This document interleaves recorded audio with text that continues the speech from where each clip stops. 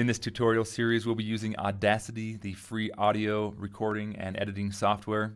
And I'm just going to be showing you how to use it, kind of exploring the interface a little bit and showing you some different things you can do with it. So it should be a fun tutorial series, and I'm glad you found it. If you don't already have Audacity installed, you can check out my other video.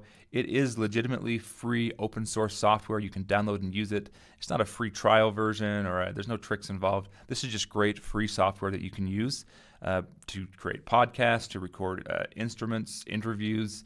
I'm using it to do my tutorial videos, to record the audio for some of my tutorials. It's just great free software, and it's full featured. So go ahead and get that downloaded and installed, and then come back to these tutorials. I'm using it on Windows 10. It works on Linux and Mac as well. The first thing you want to do when it's first installed is to go ahead and just try and do a test recording, just right out the gate. Hit this record button, and then when you're done, hit this stop button. So I'm just going to do that. This is a test audio recording. And then we just hit play. This is a test audio recording. So the fact that we can play that back and listen to it, the fact that we see these blue waveforms appear down here, tells me that my microphone is working and that my speakers are working. So if you hit record and you just have a solid blue line and you don't see any activity even when you're talking, that's just saying that Audacity doesn't know what input device to use. The input device you've told it to use isn't working properly. That could mean you might have a switch on a lot of times a headset with a built-in microphone will have a switch that you can turn on and off to toggle if your microphone's on or off. Obviously your microphone has to be plugged into your computer. If you want to use the webcam microphone that's built into like a laptop, you just specify all that, and to do that, if we hover over here and look, we see we have a microphone symbol and a speaker symbol, and we can actually change what we're using as our default device. So I was recording using my Rode microphone, my USB mic, but if I were to use this, which is my webcam, my HD webcam, HD Pro webcam, I can actually come here to the end of this recording and hit record again. This is a test audio recording. And we see the wave looks different, and it's going to sound a lot different too. If we play back, one is using my Rode microphone and one is using my webcam microphone. This is a test audio recording. This is a test audio recording.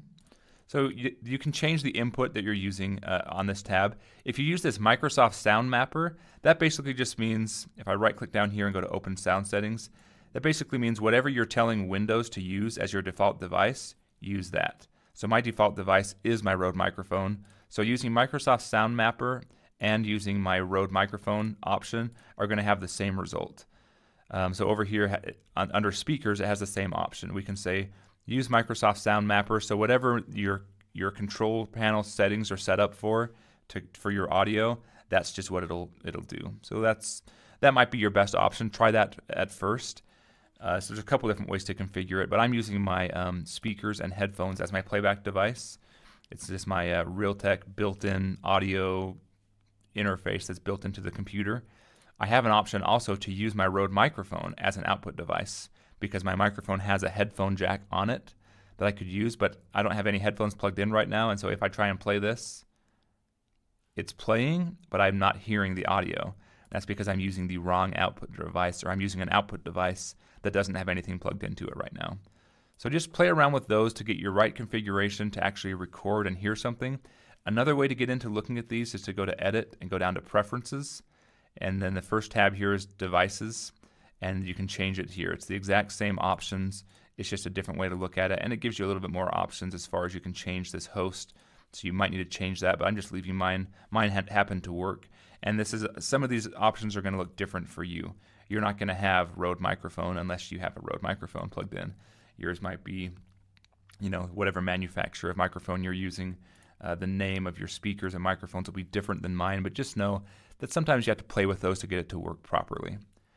That's the extent of actually this tutorial. I'm just going to show you, and in the next one, we'll actually learn how to do some more with this. We'll learn more about what this interface is and what's going on. But I appreciate you watching this video. I hope it's helped to get your Audacity configured properly. And in the next video, we'll start learning how to record audio and edit audio. Thanks for watching.